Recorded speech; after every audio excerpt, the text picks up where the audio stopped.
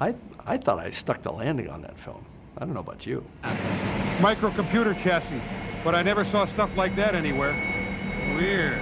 I'm really glad I didn't put it in. The reason I didn't put it in is because the executive producer on the film, John Daly, had forced me to cast 2 actors that were pals of his. And so I thought, all right, I'll put them in the same scene. That way, worst comes to worst, I can always take the scene out, which, of course, these guys were terrible. John Daly, you know, bless your soul, buddy, but they sucked. So the scene came out for reasons that were very specific to that first film.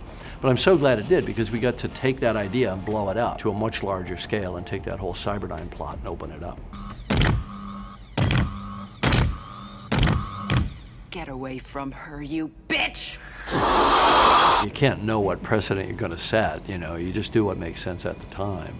I loved Sigourney's character, I loved Ripley, I loved the setting, the tone, I loved the alien, I loved the kind of idea of this complex life cycle that we didn't quite understand. I was just a fanboy trying to make a movie kind of like that one. But on the other hand, I had my own interests and my own themes that I wanted to explore, and so you put those two things together and what you get is Aliens. You know, it was just totally where my head was at that time. I wasn't trying to play against Ridley at all. I was trying to lean into, I was trying to channel the Ridleyness of it. I didn't succeed because I'm not as good as him.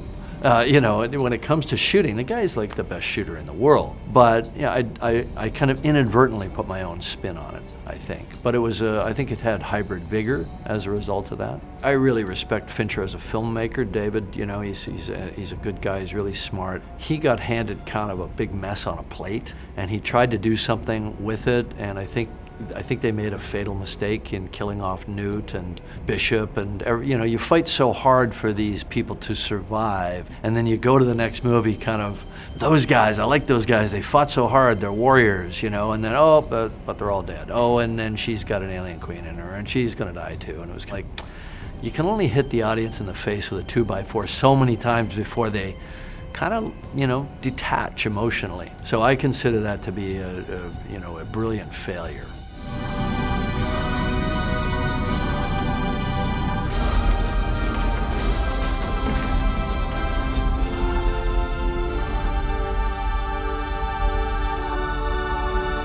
Based on the technology available now, I think the ending would have worked a whole lot better. The alien mothership coming up out of the ocean, we couldn't do water back then. I mean, we did it on a very microscopic kind of eyedropper level with the pseudopod, but that took a year to do 16 shots. That's where CG was at the time. Today, we wouldn't even think about it, it'd be so easy. But I think I also learned a lot about where the audience places its interest. And the scene where he brings her back to life and wills her back to life was so important. It was really hard for the movie to peak again to that level. And I think the ending wasn't as emotional as it should have been.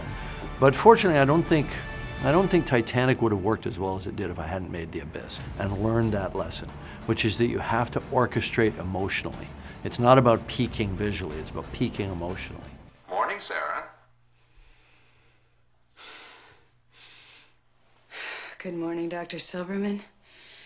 How's the knee? It was all inspired by Linda, really. I called her up and I said, hey, we're thinking of doing another Terminator film. And this was like, I don't know, 5 or 6 years after we had done the first one. I'd gone off, done other things, she'd done other things. She said, I want to be crazy. And I said, I can do that. I'll put you in a mental hospital, how's that sound? She said, perfect, that's what I want. But it had to be that she wasn't really crazy, but she was right on the line. You know what I mean? She still knew where her value system was, but she manifested as insane. You know, she has to have been changed by what she experienced. She has to have been changed by what she knows about the future of the world, which she must utterly believe because she went through this incredible experience. So she knows that basically 99% of the human population of the world is going to be destroyed. And what would that be like? What would that be like to walk through life and know that everybody that you're interacting with only has another, you know, couple of years to live? And so it takes its toll, and that made sense. Come on, baby.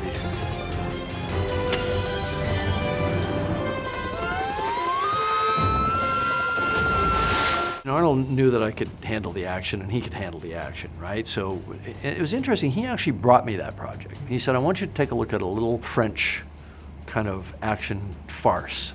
I said, what? is this Arnold talking? But I got it. When I watched it, I got it, because he was dealing with, I'm a husband, I'm a father, but I'm also this kind of, this icon of masculinity, and he was relating to it as, what if James Bond had to go home to his wife and his family? And that just takes you down to ground level. Again, you can't be this, you know, womanizing adventurer and come home to a family. It just doesn't work, right?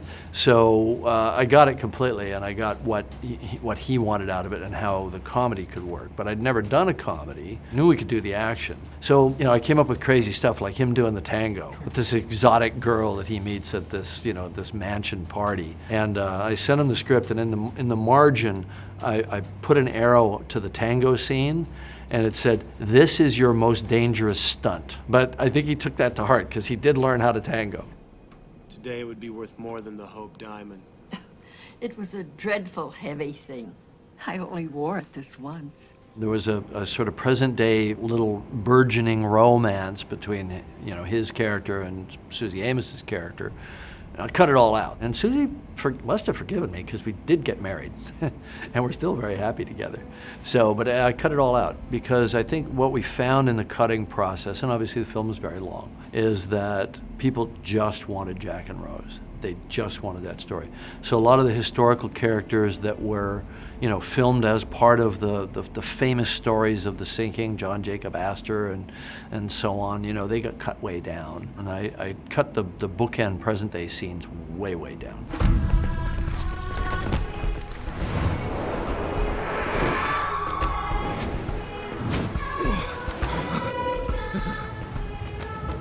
We achieved our goals in terms of creating like the ultimate alien rainforest and the beauty and all that, but I think the part that I still like the best, and that I had to fight the hardest for, interestingly enough, was the flying.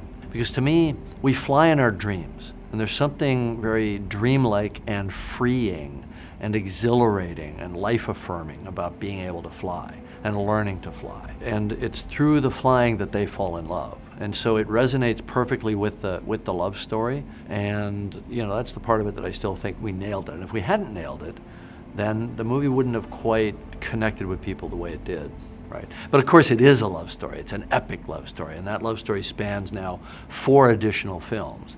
And we never take our eye off that ball, that this is about 2 people who, out of the entire universe, probably love each other more than anybody else. But that doesn't mean they don't have their issues. You wait till you see what Zoe does in the sequels. I'm watching a lot of the scenes now still at the level of just capture, where it's her in a head rig and a black leotard, and I cry. It's like, holy crap. I mean, she goes to a whole nother level. And so does Sam. You know, all the returnees have taken it to a whole nother level, and the new actors coming in, they have to live up to that level, right? And they're, you know, several of them are teenagers, and we really struck gold with our new cast coming in as well.